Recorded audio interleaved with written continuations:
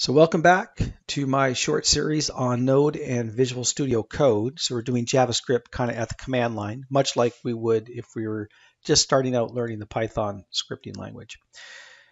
And so what have I done? I've got two main.js files, one called while, one called for. There's no code in them yet, just some comments. And I have installed prompt synced, my new favorite Node package. My most favorite is probably PG, but if I'm doing stuff with the command line, definitely want something like prompt sync. So I guess I'll bring that in, and then we'll talk a little bit about loops. So const, we call it input so that it looks like, right, Python. And we use require to do an import. I'm sure we get lots of little debates there. It found prompt sync, I'm happy. And then we got to run that, light that firecracker right away. So bring in input and run it and hook it into the command window down below. This guy right here and that. And so, but let's talk a little bit about loops quickly. If you're coming from Python, there's only two, while, for. While loops are for when you don't know how many times you have to do something, right? And so there's a little Boolean logic in there to flip the switch from looping to, hey, the loop is done, I'm out. Now, most JavaScript loops, right, run on true. There are some languages that have like a do until, which actually it loops on false until something becomes true. Sort of the opposite. But JavaScript, Java, even Python, their loops all loop on true, and they keep it simple. While, I don't know how many times I have to do it. But why two? Why do you need two whiles then? Well, this while is a pretest loop. It tests a condition at the beginning, which means it could be, well, false, and we never enter the loop. The do loop, we will actually be forced to go in there at least once.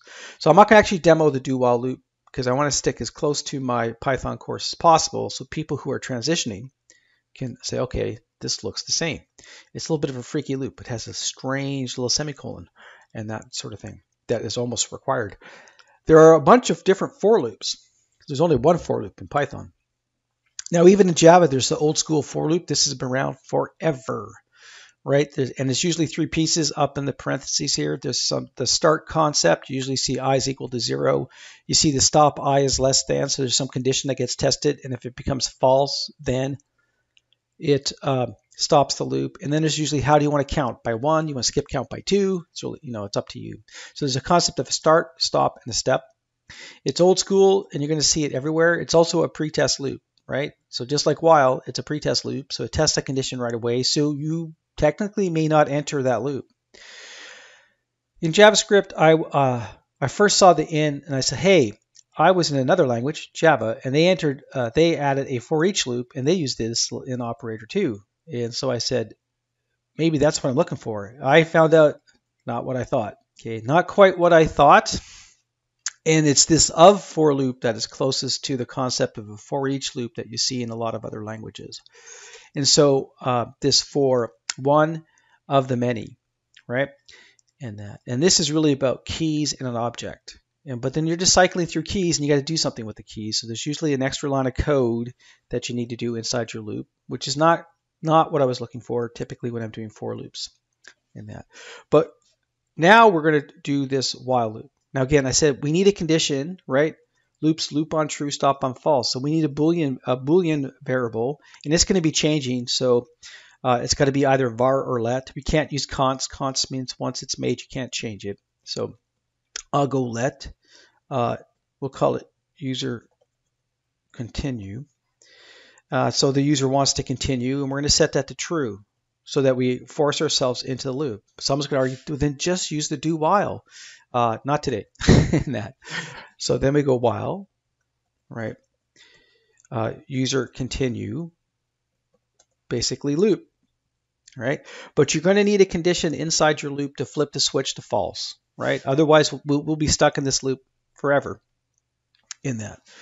So I will prompt the user and ask him, hey, do you want to continue? And then I'm going to need a little if statement to say, well, I gave the user a choice, right? And so anytime you give the user a choice, you need the if statement to figure out what they did in that.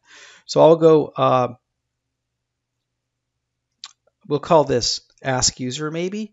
Now this is we can use let again. So let ask the user basically, do you want to continue? And so it's going to be equal to input, and the message would be, do you want to continue? And then I'll do some sort of notation like yes, pipe, no. I'm expecting you to enter in a Y for yes, an N for no. But really, only if they enter in an N am I going to flip the switch the other way, right? So if user ask, and I'm going to go dot to uppercase method. So if user asks dot the uppercase method is equal to N, and that now I need parentheses around this, otherwise it's going to complain. And a set of braces. I will set user continue equal to false, and then that should stop the loop.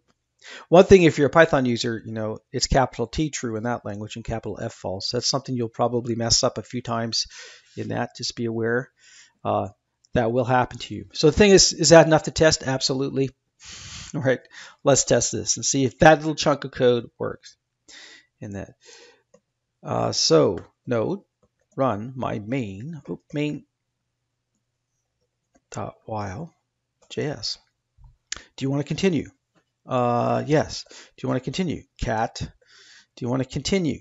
Dog. Right? And only if I type in N do I get out. Okay. So that's my little switch flipper, right? And that a lot of work just to do that.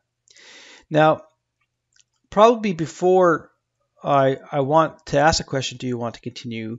I am going to let them guess. I guess did I explain this or not? What is this little program going to do? We're going to let the user guess a number between 1 and 10 in that. So we need to randomly generate a number. So we can go const on this because this should not change while the program is running. So const in that number to guess. Now this gets a little ugly. It's a little cleaner in Python. We'll go math.floor. And we're going to do math.random. But math.random in Javaland returns a number between 0 and 1, almost to 1, right? And then we times that by 11, and that'll give us 0 to 10. Little trickeration there. And if it ever comes back with a little bit of a, like 10 and change, it gets sort of flattened or floored down to the whole number 10. So floor returns a whole number. So if we get something like 10.5, 10.8, it's going to be 10 in that. So that should work, but we should really print it out. We'll take this out when the user really plays the game, but for our own testing purposes, we better be sure that we're actually generating a number between 1 and 10. Otherwise, while we're testing, we're going to drive ourselves crazy. Guaranteed, right? And that. So that's enough. Let's test that. I mean, I got 8. No. Do it again. I got 9. No. I got 9 again. No. 7. Okay, it's jumping around. Seems high. No. And that sort of thing. But who knows? So we have our random number. It doesn't seem to be going below 0. It doesn't seem to be jumping past 10 right now in that. So I think it's behaving, but you never know. So we're going to keep this in there until we feel confident. No, it's working, and then we'll take it out. So before we ask the user if they want to continue, we got to say, hey, try to guess a number, right?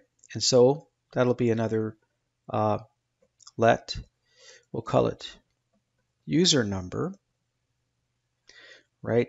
So user number, and we'll do another input. But before we do that, we need to take whatever the user types in, converts it to a number, and then we'll go input inside there. And then we'll say, enter a number between 0 and 10. Enter a number between 0 and 10. And that. My colon space, that looks like not a bad thing to do. So we're going to keep asking them to enter a number. And then we're going to need some way, this next thing I'm going to do, I advise against, but for demo purposes only, right? If user number is equal to number to guess, then they basically won, right? They won the game. I must have been in Python recently because I keep forgetting to put my parentheses around this, but that's okay. The IntelliSense is telling me, hey, you could have a problem here. I'm going to go console.log, and I will tell them that they won, right? You won, and be very, excited about it in that. And then I need to break out of the loop. So that's something that you can do. I don't like doing it this way, but the way I've written this, we're just going to roll with it. So the idea is that the user guesses the number. Hey, you won. Program's over. Otherwise, we'll put a hint in. But let's see if this is working, right? So there's two ways to get out of this loop right now, which is a no-no in my world.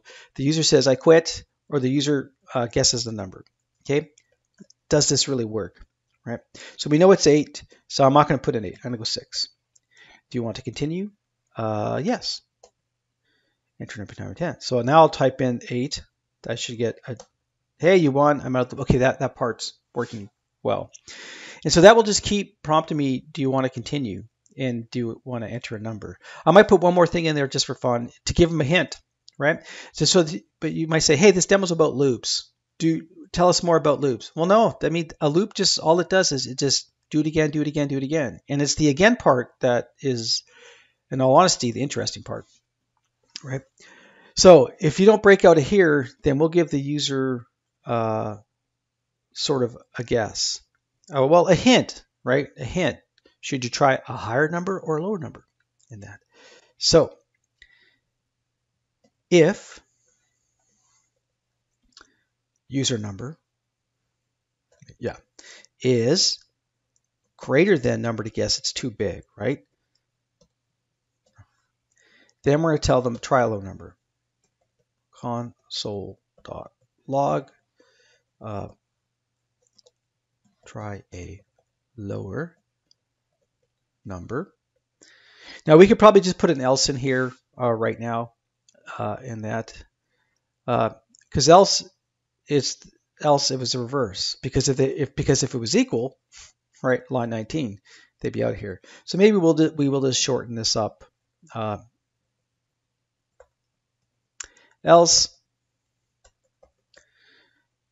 console.log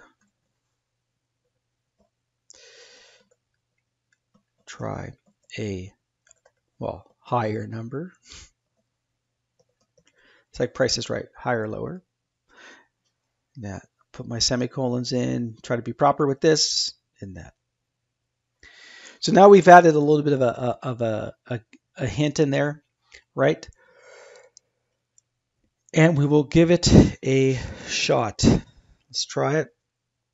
So I'm going to go 8. I know it's 3. Try a low number. Okay. Do you want to continue? Yes, I do want to continue. Well, then try another number, 5. Okay. Try a lower number. Right. Okay. I'll try 1. Yes, I do want to continue. I don't want to quit. I'll try 1. And that. Try a higher number. Okay. So I'm somewhere between 1 and 5. All right, in that. I know I can see the answer, but the idea is that we're going to take that out eventually, and then the user will have to figure it on their own. So I'll go yes, and enter a number. I'll go 3 this time. Yeah, 1. Right, and I guess try this. Enter a number between 9 and 10. I'll go 9, and I want to get out right away. I want to see, did I break this? Did any of my other code actually break this? No, I can get out. Okay, and that sort of thing. So it's just a little demo of a while loop. Right? And so really a while loop is this part, some condition, typically, okay? You typically always need one of these, a little if statement that switches that condition to false so that you can get out of the loop.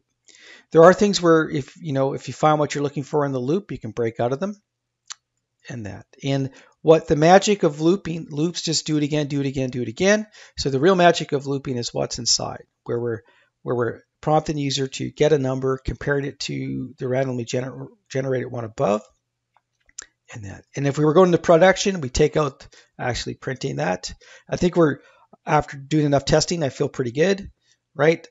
And so this is what would look like for an end user. And I will go 5 in the middle each time, try a low number. So I'm going to go 3. So yeah, I do want to continue in that. So I'll go 3 and try a lower number, even lower than that. I'll try a 1. So I do want to continue. I'll try 1. An even lower number, 0. Okay. Yes. Yay, I won. That's for stuff. I like that. So this is a little thing on the while loop, and I'll put the for loop in another video. So this concludes this video. That's all for now. Bye.